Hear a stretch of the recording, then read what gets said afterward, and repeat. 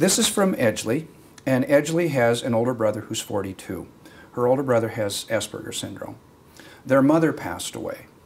And where Edgley and her older brother get along really well, the older brother's wife doesn't get along very well with Edgley. Now, the older brother came to Edgley and accused her of possibly poisoning their mother.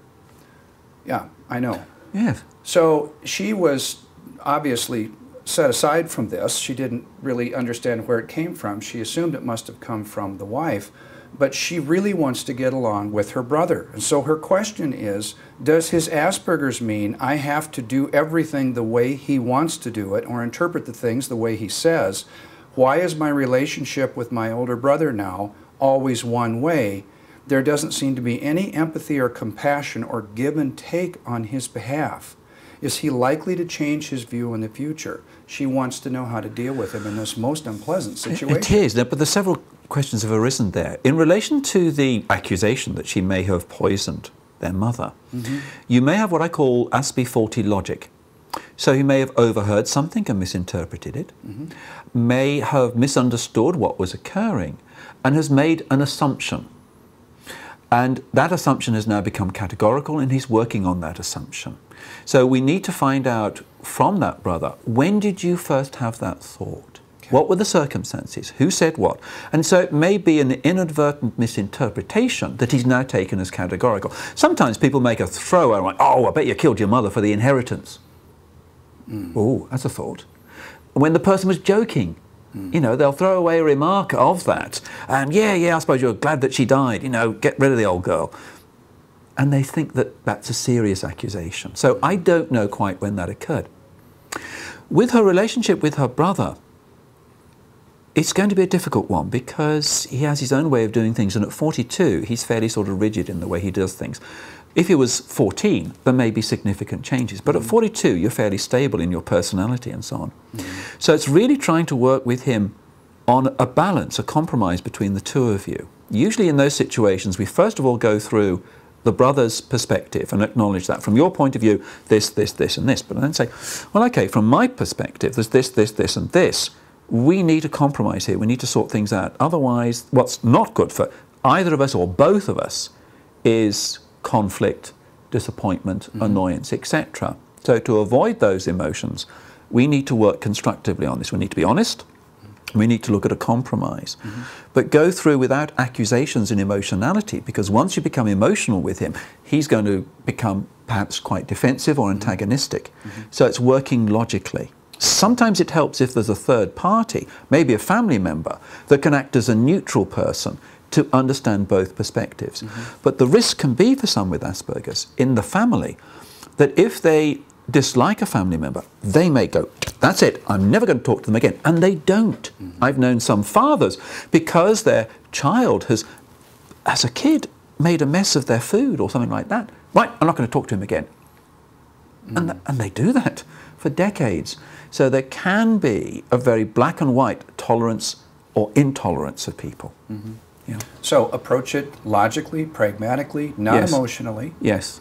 And if there's a third party there that most likely the brother trusts, that's best. Yeah. Not the brother's wife. No, it needs to be somebody neutral who understands both perspectives. Okay. It may be a family friend. This next is from Victor. Now, Victor asks several components to this question. There's only one I think we can address in the amount of time we have. Victor says, I'm 46 and I've diagnosed myself at 40. He talks about a term, he refers to it as Aspergian Masks. He said, I am so good at pretending to be normal that my now ex-doctor didn't believe I was actually autistic.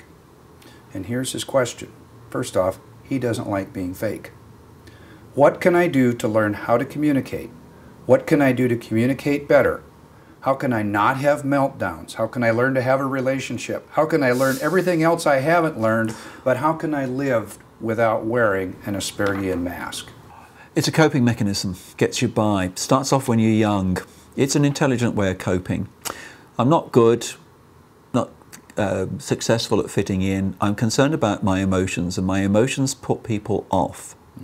my social confusion and clumsiness puts people off.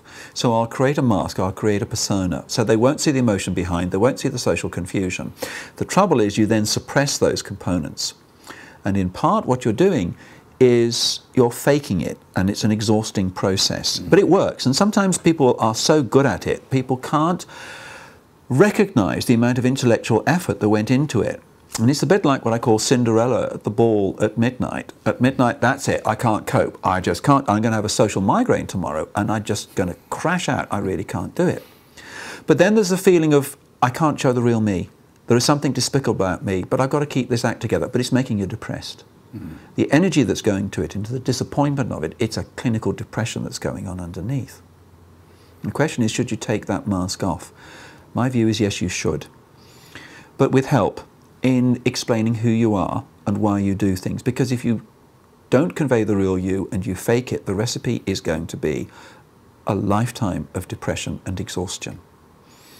So once you know who you are and stop faking it and appreciate who you are and be proud of who you are, that can lead you to be the real you, whoever you are in that situation.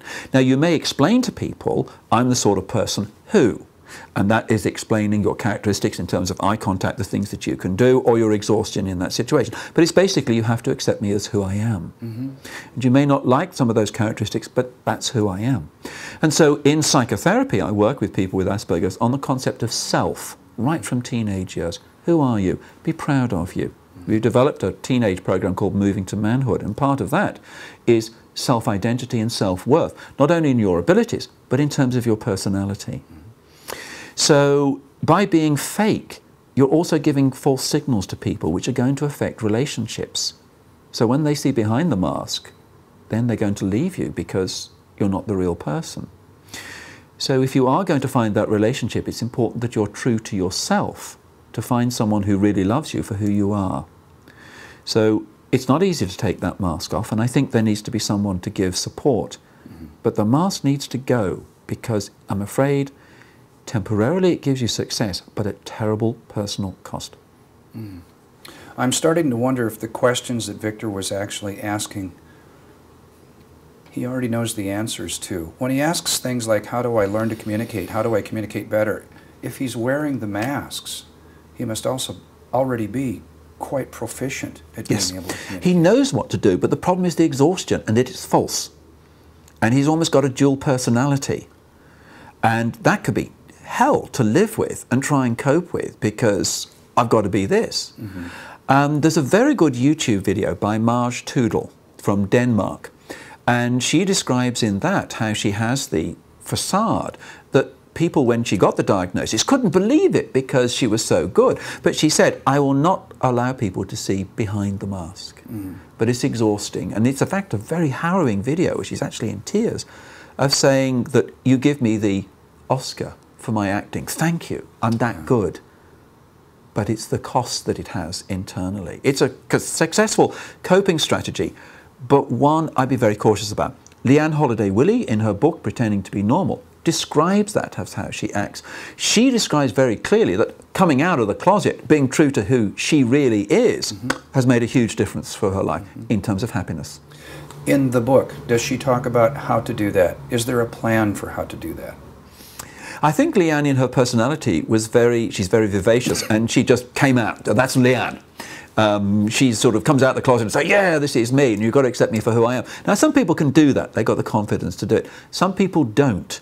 So it depends on the personality. So I do recommend that this person has a mentor who can help. Now, that mentor can either be professional or somebody else with Asperger's who's done the same thing.